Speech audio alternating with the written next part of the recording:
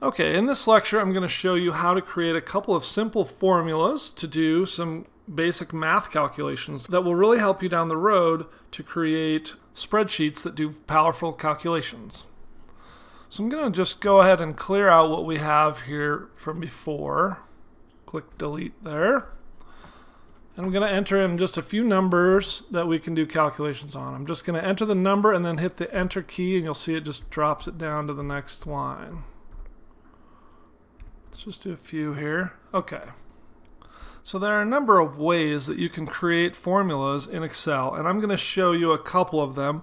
One is not necessarily better than the other, but some you'll find to be more convenient or easier for you, and others you'll notice just take you more effort.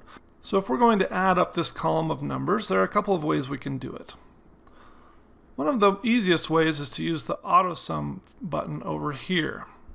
Now if I click on this, you'll notice a couple of things just happened over in our spreadsheet. First, it highlighted all of the numbers that I just entered. Excel assumes that you want to add up all of the numbers that you just entered that are above the cell that you're working with. And in this case it assumes correctly because that's exactly what we want to do. And then you'll notice it's entered this formula in here. And your formulas always start with an equal sign. And so it says equals sum. And sum is actually a function in Excel that allows you to do a mathematical equation quickly and easily, rather than saying, for instance, 2 plus 5 plus 8 plus 1 plus 9.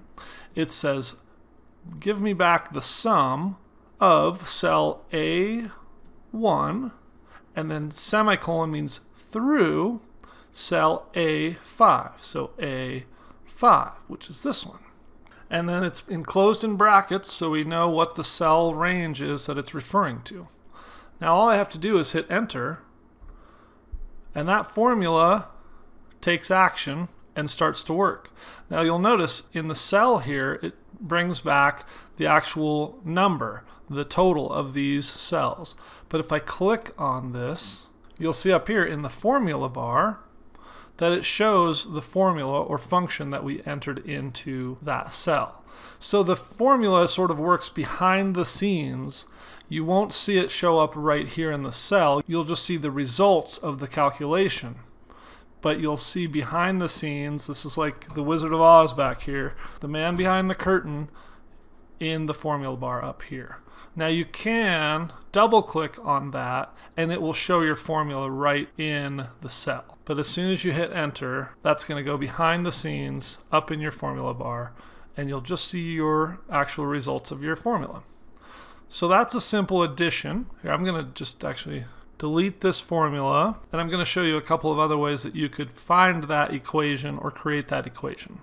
So you can go up here to where it says formulas, and this is a great resource to be able to find any formula that you want. And you click on that, and it gives you all these different things. And you'll see there's our autosum again right there. You can go to recently used, which is going to bring up things that I've used recently in Excel. There are a bunch of different options here, but we're going to go to math and trigonometry. We're just going to scroll down to the S's, and there's that same sum formula. And you'll notice when you hover over something, it tells you exactly what it does. So this adds the numbers in a range of cells. So for instance, if you hovered over subtotal, it'll tell you what this formula does. It returns a subtotal in a list or database. But we're going to use our sum formula, so we're going to click that. It's asking which range of numbers you want to add, which is A1 through A5, and if that's correct, then we just click OK. Now, let's say I only wanted to add the first two. Then I would select A1 and A2, and it would fill those in for me, and then it would give me the total back for just these two. But in this case, right, I want A1 through A5, so I'm going to select all of those, or you can manually enter them in here like that. Either way. And then it will actually do the calculation right here for you, so you can double check to make sure you're doing the right calculation, and then you can click OK. And there it is again. And then finally, I'm going to show you one more way to do this. I'm just going to delete this formula out again, and I'm going to type it in manually. So you just say equals, and that tells you that it's about to start a formula. And you can either select a function from over here, or you can just keep typing. And as I type, it's going to bring up suggestions. And I can click on that. And then it's going to pre-populate my parentheses, my bracket there. And I can either type in the numbers I'm trying to do, or I can manually select them.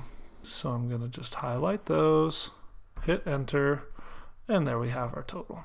So let's go over here and we're going to multiply a couple of numbers. We're just going to go 6 times 5.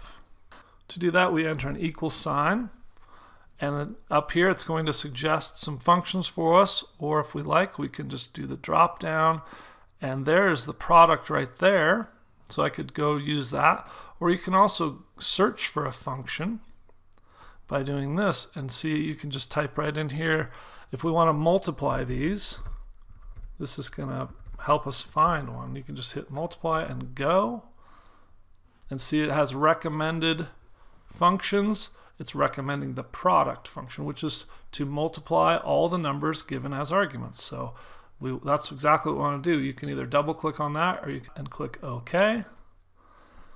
And then it's going to bring back our function argument box. The arguments are the cells involved, or the numbers involved in the formula. So again, Excel is smart, and it's saying, oh, you probably want to multiply D1 and D2, which is exactly right.